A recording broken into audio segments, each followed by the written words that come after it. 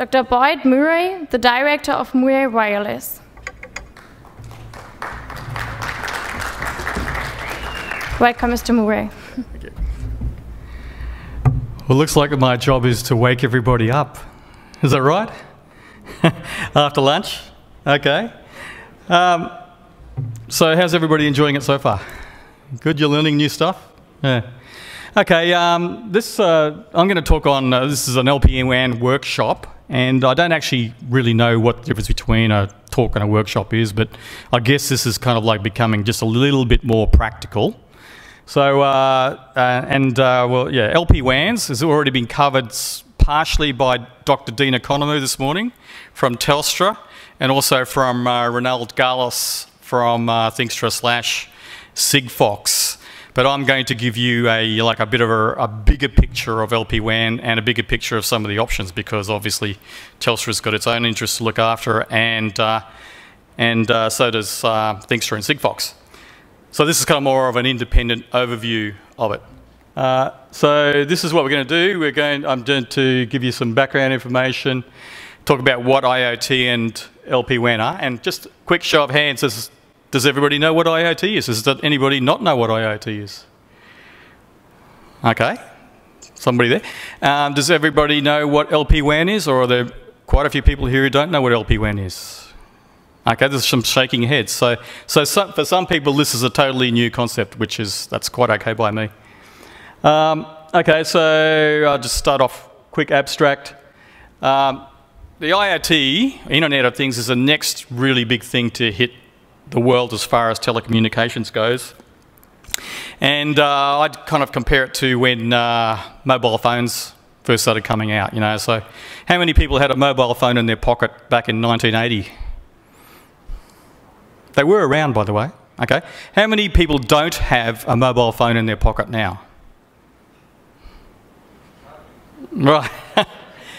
That shows you where mobile phones have gone over the last 30 years, or actually 36 years. The same thing is going to be happening, but in this case, for IoT, is going to be happening for machines or devices or things, right? It's called the Internet of Things. So it's things talking to things. And the really big thing that's happening, there's been machines talking to machines, M2M, all of these kind of things have been around for quite a long time. What's different now? Well, there's something new coming on the market, and that is LPWANs, low power wide area networks. And this is going to be this is going to cause a big explosion in the usage case. Okay, so that's just a little bit of an overview of me, just to give me a little bit of credibility. Did my first wireless transmitter when I was 8 years old, and I had more hair back then too, you know. So, since then I've got myself 3 degrees. The last one was a PhD in telecoms, and I worked for some pretty big name companies, AWA, Plessey. Spent 12 years at CSIRO, some of the time with Dean Economou from Telstra this morning. And since then I've done 2 startup companies. One was in the VoIP industry, and the one I'm in now is Murray Wireless, doing consulting and design and deployment of wireless technologies. We also have 2 wireless patents up there, which you can search on the net. And yeah, actually, whilst I was at CSIRO, I was 8 years. I was the rep to the 802.11 Wi-Fi group. So I was the CSIRO Wi-Fi guy for 8 years. So, what do you already know about IoT? What do you need to know about IoT? Or don't you know what you don't know about IoT? So, I've kind of already asked that question, so I won't go any further with it. So let's just do a little bit of a brief background, a brief history of time, or actually no, a brief history of wireless internet IoT. And I guess the first thing to say is the Greeks started noticing that if you rubbed ambergris back in 600 BC, that fluff got attached to it. Now, who would have believed that that's how we got the wireless industry? But actually, the questioning over why that happened, because there was no wire connecting the fluff to the ambergris, it just came to it by itself. It was a magical force, electrostatic force. So that was the first official wireless, right? Okay. All right. Then 1895, there's a guy called Marconi who did radio telegraph, but who thinks that Marconi invented wireless? No, he didn't. No, all he did was he just took everybody else's inventions and put them into a box and patented it. But he's the one who became famous. Skipping through some of those. First mobile phone, 1958. Right? That surprised me, actually. 1G phone, 1979. First wireless IoT connection, recorded anyway, 1982, was a Coke machine. And basically you sent a text, some kind of text message to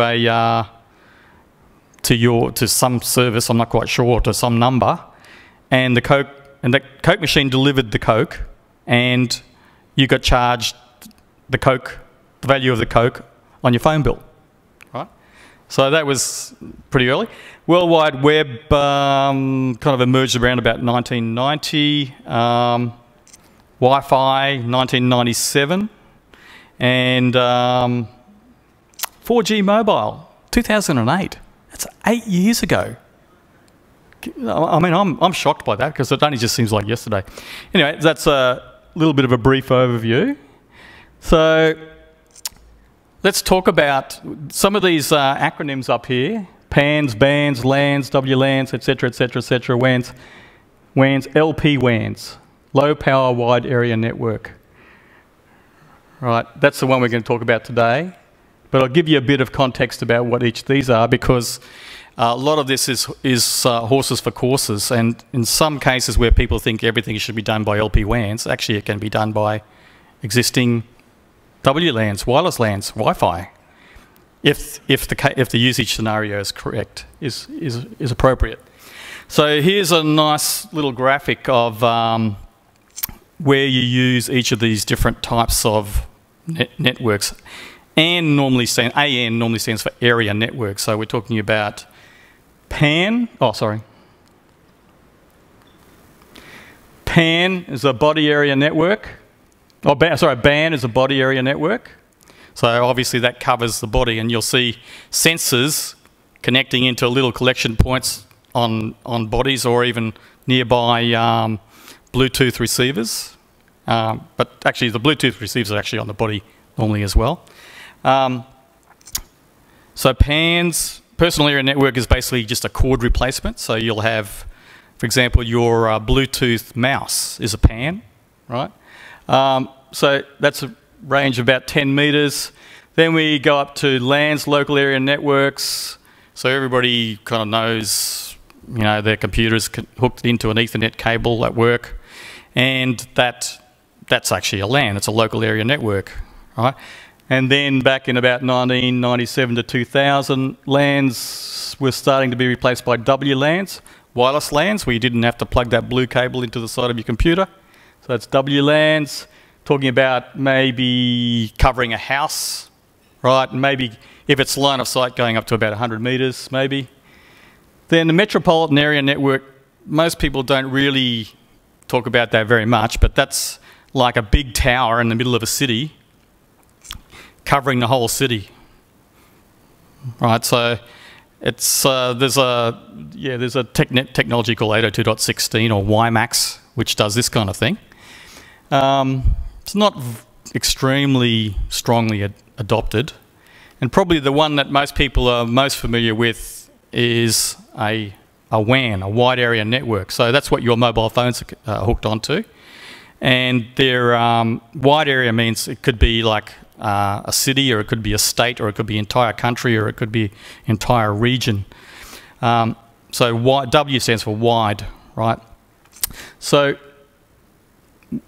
we're talking about LPWANs, which are low power wide area networks. So we're talking about something that is similar to the mobile phone network, except that it's low power. And Renald, in his Thinkstra Sigfox presentation, actually explained the reasons why low power is important, and I'll recover some of that a little bit. But looking at some of the LPWAN technologies, Here they are up here. Sigfox, which is Thinkstra is doing in Australia. LoRaWAN, which is kind of like an open source kind of thing. Newell, Nginx, and yeah, and that. So these are the kind of like the proprietary ones over here, and over on this side here are the ones that are linked into 3GPP, which is who does all the mobile phone networks, the cellular networks. So you've kind of already splitting into two halves: proprietary and like highly standardized, well-known standards over here. And it's funny because I've got LoRaWAN here, kind of like halfway.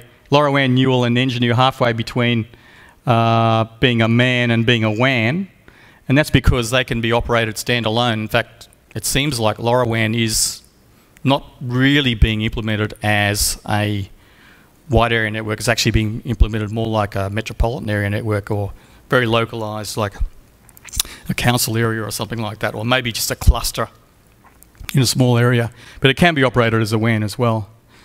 Okay. So now I'm just going to drill into this a little bit. So this talk's a little bit more technical. There's a lot of detail here, but we've only got about 1 hour, so I'm going to really, apologies if I skip through some of these slides because there's just not enough time to do it in detail, but I'll make the slides available if you come up to me and talk to me and give me your cards or whatever, and I'll shoot you a link to the slides. So I'm going to talk about overview of IoT and LPWAN, applications, and the killer app, which is LPWAN. Okay, so IoT, Internet of Things, surprisingly, only coined back in 1999, less than 20 years ago. You also hear acronyms like machine to machine and things like that. So some of this stuff, even though it seems to be new, is not actually new. It's just been rebadged. Classical internet, which we all use, connects people to information servers, but the IoT connects things, objects, devices, to other things, like servers or whatever, and then somehow they can be used by human beings, or sometimes they are just autonomous within themselves, like buildings, control systems within buildings might not ever actually talk to a person, or autonomous cars or things like that. So the things are embedded with electronics, software, sensors, and the network connectivity is mainly wireless, but sometimes it can be wired as well. But so the real killer app is the network connectivity. I'm not going to go through applications because that's been covered by numerous other speakers and probably will be, so I don't need to repeat that. But you all know all those kind of things. Okay, so this is the killer app, LPWAN. And this was already covered by some nice graphics on Ronald's presentation from Thinkstra this morning. Low power, these are the big things. And I think low power, which is equivalent to long battery life, is a really big one because it enables sensors to be deployed in places where they couldn't be deployed economically before. Mainly because you'd have to keep going around and replacing the battery every week or something like that, and that made it uneconomic. So low power, long battery life, low data rates, that's what actually makes it low power, the low data rates, for reasons of physics, which I won't go into here. Low bandwidths, they're related to the low data rates, and that's why it makes it low power. Small size, that's related to modern electronics and as well as the frequencies that are being used. Easy deployment, because some of these devices are only kind of like, this big. You could put a bit of sticky tape on the back of them, put them up on a wall, and some of them could have 10-year battery lives. It's fantastic. This has only become realisable really with the advent of LPWANs.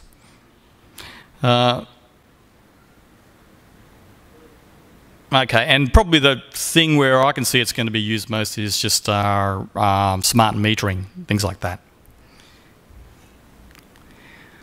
Okay. So now, this is the thing that you haven't got in the previous presentations is where do all of these things fit in together? Right, there's all of these buzzwords around, you know, like Sigfox, LoRaWAN, there's NB-IoT, 3G, all this, 4G, all this kind of stuff. I'm going to give you an overview of where they all fit together. Okay, so, right. First off, there's non-LPWAN, right? And I'm just including that for a completeness because there's been a lot of IoT around that there has been and there is a lot of IoT around that doesn't actually need an LPWAN. For example, if home automation is IoT, right? So the home automation buzzword has been around for probably at least coming up to 10 years, been using Wi-Fi, right? And there's no reason why it shouldn't, because most of the devices which are hooking on can be powered from the power in the home, and they've already got a wireless network in there anyway, right, which is the Wi-Fi. So you don't need to have low power. So they've been around for a while, so I'm not going to cover them very much, but I'll skip over those slides when we get to them. Then there's another category which I showed in that previous slide, which is proprietary LPWAN, and these are technologies which have been coming out over the last 5 to 7 years. And we actually, in Australia, we actually have one supplier who was probably the first company in the world to start using LPWANs, and that's a company called Taggle, of which we have a representative somewhere in the audience. Mark Halliwell is just over there somewhere. I don't know. He was here a minute ago. Yeah. Oh, there he is. There he is, yeah. So that was a very kind of brave move 7 years ago, and it looks like it might be coming off for them. That's good for that, good for Australia. And the thing with those guys, with the LPWAN guys, and that includes Sigfox and Thinxtra, that we were, Thinxtra is the Australian franchisee of Sigfox, is they got in before the cellular industry. So they're operating on the first-to-market model, okay? And then now the cellular guys, for one reason or another, are catching up with that. And who knows, they may end up just overtaking it all. I can't predict the future, but they could. Not sure. We'll talk about that later on. The interesting thing about the cellular guys is that they already have huge rollout of base station infrastructure out there. And it turns out that for 4G base stations, you can add in the LPWAN capability just by doing software upgrades to the base stations. Now, can you imagine that? You do software upgrades over a period of 2 or 3 weeks, and you've got an entire LPWAN network over the entire country. So that could be a business case. But the question is, when is that going to happen? So I'm not going to go into the non-LPWANs. We don't have enough time for that. But if you do want to go back through this slide presentation, come and see me, and I'll shoot you a link to it. I'll just do one of the slides from the non-LPWAN, and that's cellular 2G, 3G, 4G. And the reason I want to do this one is because I want to show you what I think this is a 3G one, is it? Oh, it's a 2G one. This is a 2G water meter data logger sitting out at Macquarie University. Right, and that basically had to have the battery replaced every 3 months, but it was, and that's only 5 years old. Right, so, yep. Sorry? That's not operated. Well, yeah, sorry. Telstra is phasing out 2G. You're correct. Right. So this will become obsolete very soon. Okay. So now we're going to talk about the proprietary LPWANs, and there's quite a few of them, and some of these may not even be extant anymore. Sigfox is a big one. LoRaWAN, Taggle, Newell, OnRamp, which then got renamed to Enginew, And there could even be other ones out there that I don't know about. So there's a lot of information on this slide which I won't go into too much detail, but Sigfox has been around, started off in France around about in 2009, and they've rolled out all around Europe, and they're doing Australia and New Zealand right now.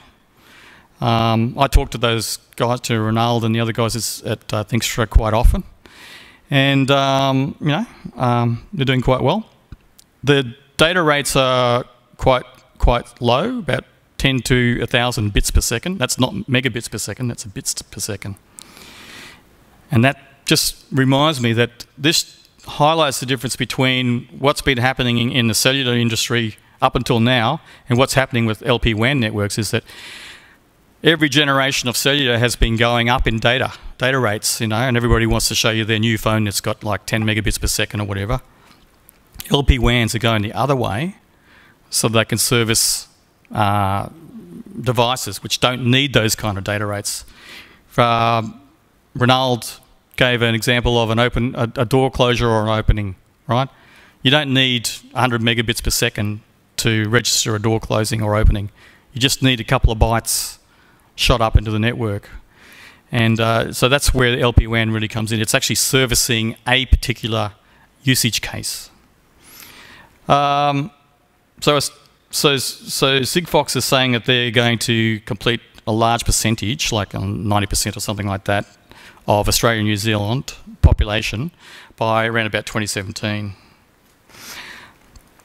So the next one, proprietary one, is LoRaWAN, and that's controlled by something called the LoRaWAN Alliance. Actually, one thing I should mention about Sigfox before I go any further is that it's primarily what they call an uplink service. In other words, it's loading data up into the network. It's not, the only time it accepts data down from the network is straight after an uplink packet. So if you schedule, you know, like one reading per day of a water meter or something like that, the only chance that you've got of sending data back down into that device is straight after it uplinks that data. But of course, if you schedule more uplinks, you're going to drain the battery quicker. So that's very important, and I've talked to Thinkstra about that, and they say, well, they're not trying to target the entire IoT market, they're just trying to target a particular segment that needs the uplink service, and they're saying that's a significant portion of the market. But then we go on to LoRaWAN, and it actually has 3 different modes.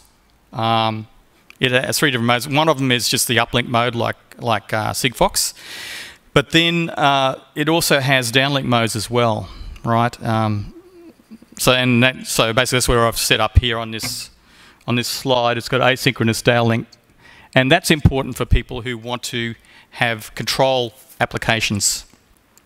So not only do they want to monitor the state of, you know, how much water's going through a pipe or something like that, they actually want to be able to turn a valve on or off or something like that, and they want to be able to do it asynchronously. So that's important in a lot of applications. So there may be applications where Sigfox is not appropriate, but LoRaWAN would be appropriate. And some of the clients for my company have told me, we don't want to use this particular LPWAN, but we do want to use this particular LPWAN. I ask them why, and they say because of this, this, or this. So it's very much usage related, you know, the usage scenario they're talking about.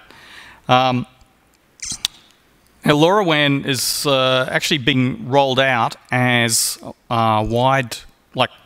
countrywide in some countries. Like Korea announced that South Korea announced that they're rolling out an entire country full of LoRaWAN, which surprised me. And I thought, why are they doing that? Because the cellular networks are coming out and introducing another one, or actually already are in some places. So I don't know what the internal machinations in these big telcos are, but some of them are not choosing the 3GPP, the cellular technology. They're actually choosing LoRaWAN. So that's been rolled out in Europe, Africa, South Korea, and Australia. And there's some very strange things happening in Australia. There's a company called Meshed, which is done like quite a few. There's down in Wollongong. There's about 4 or 5 in Sydney now. The UTS, James Cook University just got one only a few weeks ago. Barangaroo got one only just like a week or 2 ago. Oh no, probably a month or 2 ago now. And there seems to be little spots coming up with LoRaWAN around the place. And then there's another company called NN-ENCO. Is anybody from NN-ENCO here? No? It's a play on NB-IoT. NB-IoT is National Broadband Network. NN-ENCO is National Narrowband Network. Right? And they just announced only just recently some big collaboration with Ergon Energy up in Townsville, which kind of shocked everybody because we didn't hear anything about them for a long time. So they're doing some good, and also they've just partnered with Cisco. Right, so there's things happening with LoRaWAN that we didn't expect. Now I'll talk about Taggle. We've got, like I say, I think we've got 2 reps from Taggle here. Started back in 2007. 2010 first deployment to the water industry, and I haven't been able to get access to any of these, the technical specifications or the wireless specifications, but they've actually got, one of the Taggle guys sent me an email recently saying, to give you some ideas of our progress, we now count 21 water utilities amongst our customers, collecting data from greater than 100,000 devices, water meters, sewer, rain gauges, pressure sensors, covering 100,000 square kilometres. And they're also dealing with Mackay Regional Council. So they're doing some serious business. There are various other companies around. I won't go into too much detail, but there's a company called Newell, which has got their own standard. And they were just acquired by Huawei back in September 2014. But this all becomes very confusing because Huawei supplies equipment to Optus, and Optus is going to be doing, I think, 4G cellular narrowband IoT. So even the cellular operators haven't quite figured out what they're really going to do just yet. Another one called Angenew, which then rebadged it to OnRamp, and they were founded back in 2009. Similar to Taggle, they kind of saw the LPWAN opportunity coming up, and they say a battery life of 20 years, so that's pretty significant. Of course, it all depends on how you use the nodes, the little devices. And they say they've got 38 networks deployed worldwide, and through my various contacts I'm hearing rumours that they're looking at deploying in Australia. So that may or may not happen. Lots of rumours around in this industry. So that was the proprietary ones. Now I'll go on to cellular. And this is where it gets really confusing because there's like about 10 different names for the same thing in the cellular industry. So I've tried to kind of summarise when you see these different things, oh, actually this is all the same thing, you know, kind of. That's kind of like what's that grouping of names there is what's happening in cellular. So there's something called LTE MTC. MTC stands for Machine Type Communications. And that's offering a service of 2 megabits per second in a 1.4 megahertz bandwidth. And so the idea is that that's fairly serious telemetry. So I'd even have my doubts about whether that would be battery powerable. You know, that might be something where you just have some kind of device where you've got power nearby, plug it in, and you've got kind of reasonably good data rates on it. But again, this is all horses for courses. But as you can see, there's about 1, 2, 3, 4 different names. If you look through the literature, there's 4 different names for the same thing. So take your pick.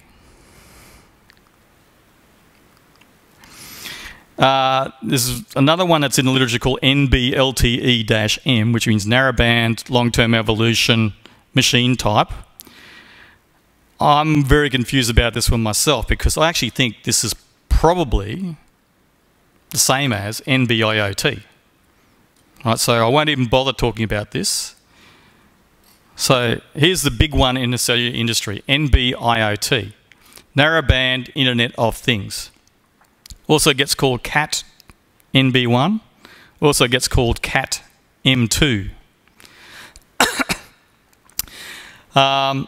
So this actually, the standard for this was released only in March 2016, only like 9 months ago. So shows you how new all this stuff is.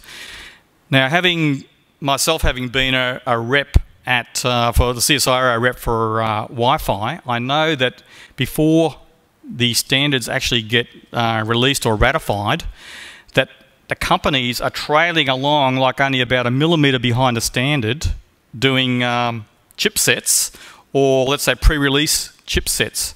So there's been various companies that have been trailing along behind NB-IoT, like U-Blocks, and there's one over in China called CAC, and I've got a whole list of them in another later slide, who have been following along behind this, just waiting for the cellular operators to actually roll it out, and so that their products will then get used. So this is only like 200 kilohertz bandwidth in the frequency spectrum, and that equates to 200 kilobits per second. Yeah, so it's a lot lower data rate than what you talk about for your 4G phone, and that's because it's a narrowband network. You guys can have a look at that when if ever you get a hold of these slides. Anyway, there's too much detail there. So here's a bit of a comparison of the cellular standards. So Cat4 is probably your mobile phone kind of thing. And currently we're talking about, it's the 4G mobile phone stuff can go up to, I think it's a gigabit per second or something like that, if you're standing right underneath the base station and you're holding your nose the right way or something like that. In the real world, it never actually gets up to those data rates. So then there's another one called Cat1. It's about 10 megabits per second. Then there's Cat M1, which is the first of the narrowband IoT ones, and that's up to about 1 megabits per second. We talked about that earlier on. They call it LTE-M or LTE-MTC or LTE Cat M1 or something. And then there's NB-IoT, which is tens of kilobits per second in 200 kilohertz. Right, and that's the big buzzword that everybody seems to be talking about in the cellular industry. And here's where you kind of use, these are the different usage scenarios for each of these. And so, light sensors or whatever are down here using the NB-IoT or Cat NB1. And then wearables or whatever kind of up here. You can have a look at that in more detail later on. And a lot of these things are talked about as a usage or the usage scenarios in the other presentations. 5G, who knows what that is? I don't know what it is yet. They're saying it's going to be coming out in 2020, but there'll be provisions for, there'll be hooks in there for IoT anyway. So the trick is, how do you choose which one to use? You probably can't even read that, but here's an example of a selection table for various different types of LPWAN technologies, and you've got categories like the frequencies that use, the range, the node bandwidth, battery life, security, all these kind of things. They're all selection criteria for using it. And so you, the user, have got to come to a decision based on what things are most important for you. So there's no one answer to any of this kind of stuff. So I'll just break it down into some big categories, right? First off, readiness for market. Is NB-IoT ready for market yet? I don't think so. I was at Australian Utilities Week 2 weeks ago.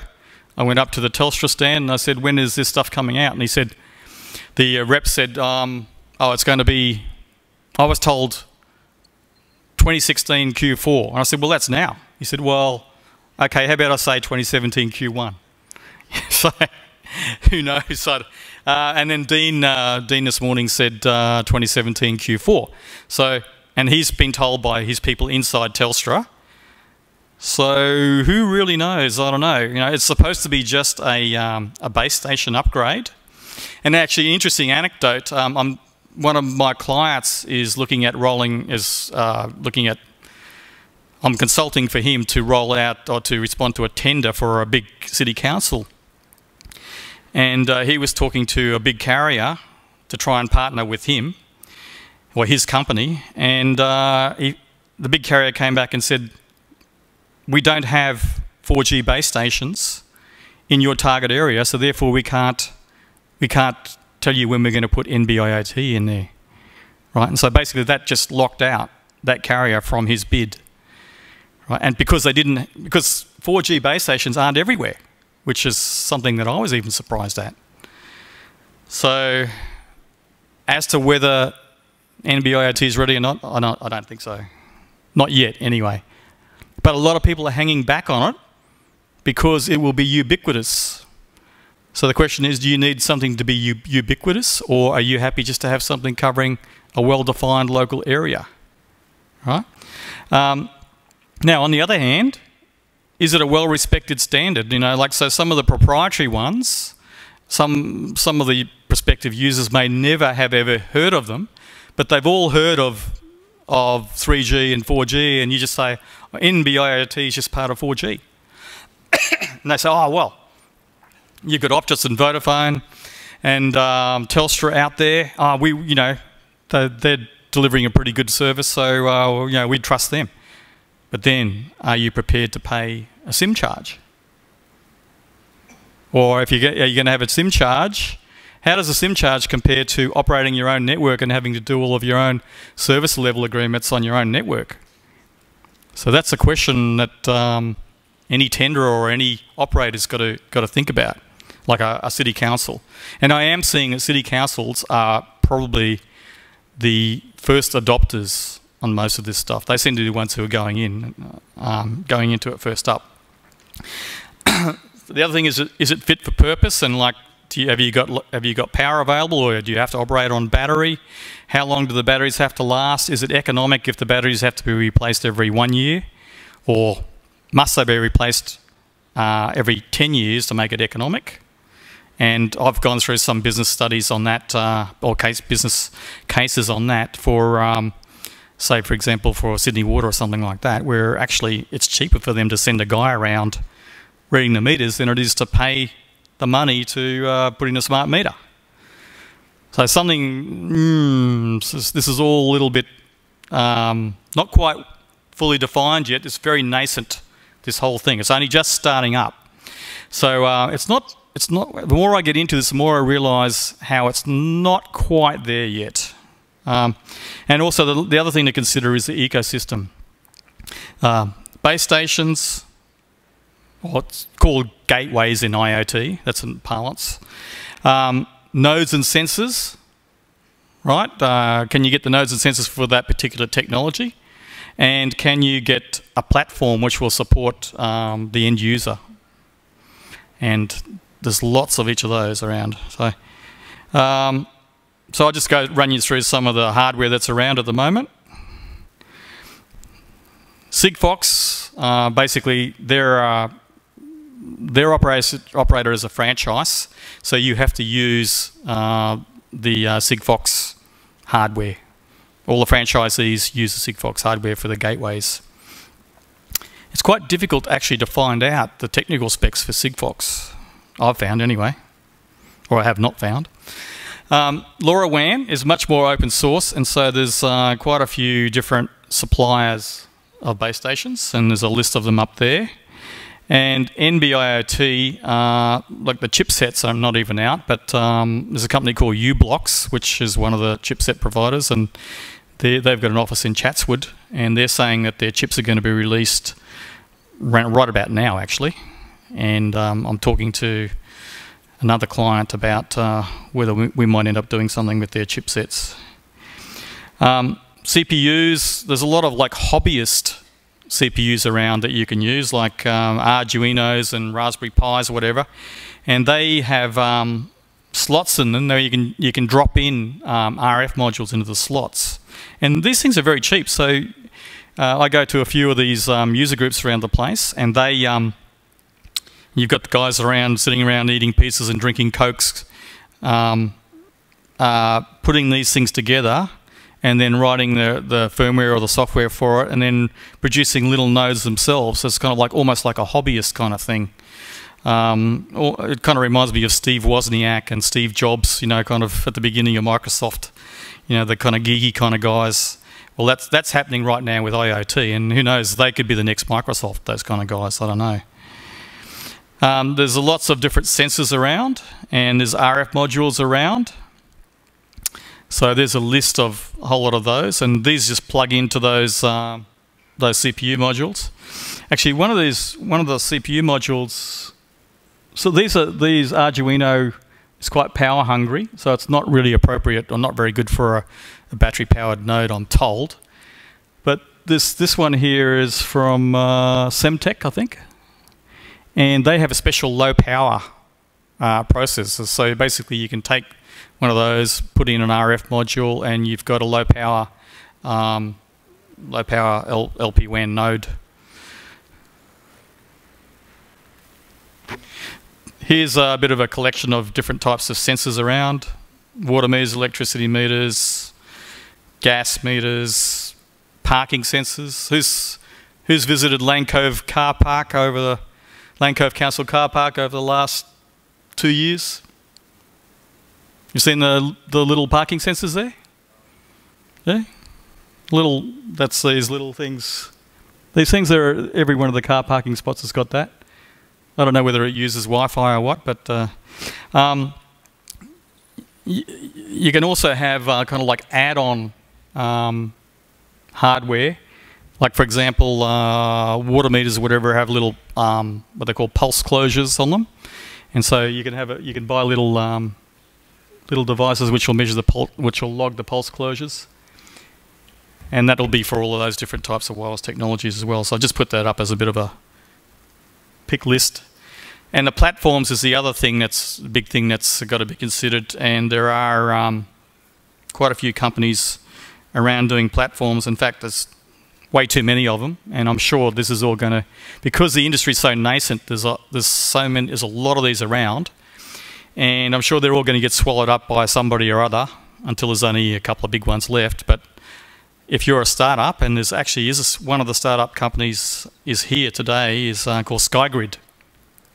They're doing their own platform, and they've got a little stall over there. I've met those guys a few times, and you know, who knows, their business plan might be to get bought out by somebody big. But this is all happening. And I read a really interesting article the other day about who's going to make money out of IoT. And because this is the question I'm asking is anybody actually making money out of this yet? There are. Okay, well, congratulations, you're the only one. I don't know.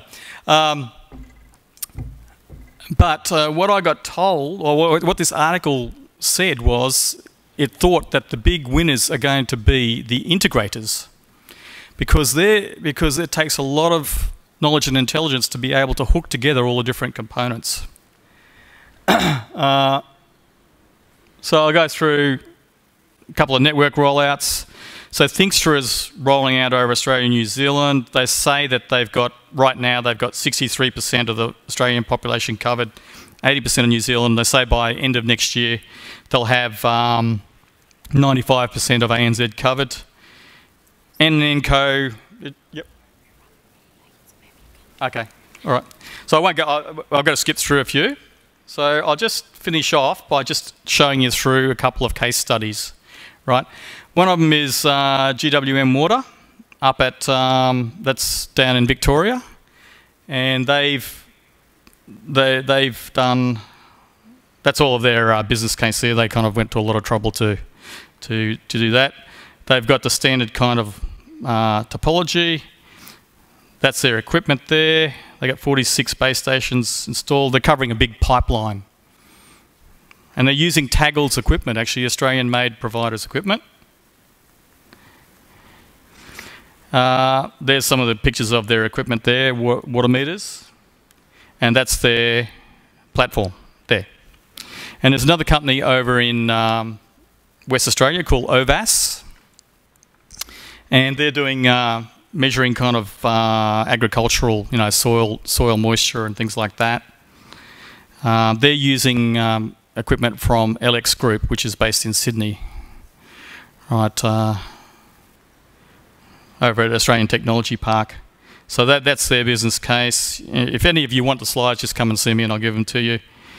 That's a picture of their equipment with a nice country scene in the background. That's their node, that's their soil sensor there. And that's their platform, which they developed themselves. Okay, there's a whole lot of, if you want to get into this industry, there's a whole lot of groups around, meetup groups. There's also a newsletter by Stuart Corner. He was here before. Okay, and all right, here's a roll-up. This is all really cool, all this kind of stuff. LPWANs are going to be what makes this really big. We're really early days now, still. And there's lots of different players and standards. We don't know who's going to win. Horses for courses, you've got to figure out what your usage scenario is and then choose according to that. And I just think of it as like a gigantic wave is coming, right? It's going to be a huge wave. If you start paddling too early, you're going to get exhausted before the wave arrives. If you don't paddle early enough, the wave's going to kind of come by and you're going to bob up and you're going to bob down and you're going to see the wave going that way. So I just suggest that if you think there's something in this, start paddling now, but keep an eye on that wave coming behind you. Okay, we got enough time for questions, or shall we move on? Okay, we've got to move on. So if anybody wants to get the slides or actually ask me some questions, come up and talk to me later on. Thank you very much.